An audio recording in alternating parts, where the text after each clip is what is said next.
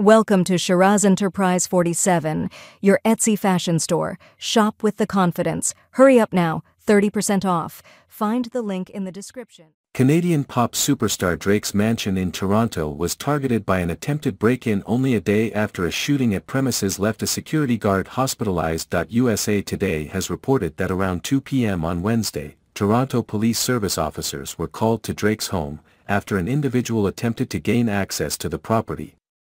The person was apprehended under the Ontario Mental Health Act, indicating a non-criminal nature to the incident. Under this act, authorities can detain individuals for examination if they are believed to be suffering from a mental disorder that could lead to serious harm, according to the Ontario government's website.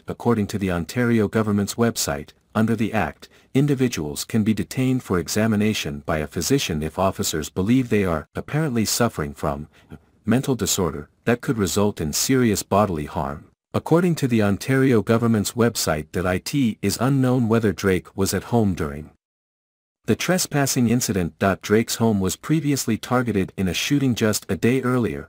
At 2 a.m. on Tuesday, police were at Drake's mansion seeking suspects who had fled in a vehicle after a shooting. Drake's security guard was shot outside the front gates of his residence and quickly taken to a Toronto hospital with serious, yet non-life-threatening injuries.